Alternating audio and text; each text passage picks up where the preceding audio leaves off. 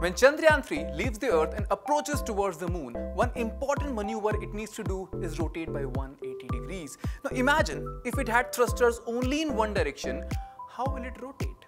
Let me demonstrate this to you using a simple experiment. Now see, I am on this swivel stool.